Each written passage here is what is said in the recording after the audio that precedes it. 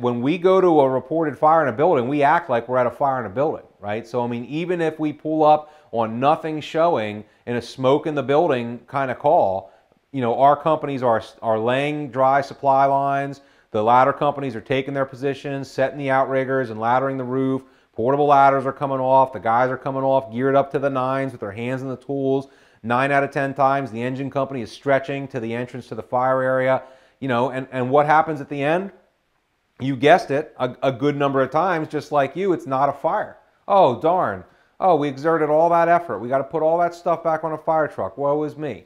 Well, you know, that might be true. You might have done a little bit extra work, but the payoff that you got for that investment, you know, was that you just, I'll use stretching an attack line as an example. You just stretched an attack line with zero notice to a building you thought was on fire, at a building you might not have ever been to before. You know, it may be in the middle of the night or in the rain, right, under time compressed circumstances.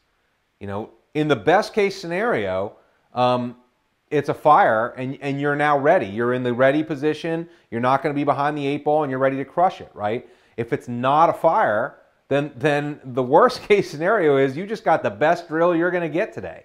You're not going to replicate that kind of experience at the burn building.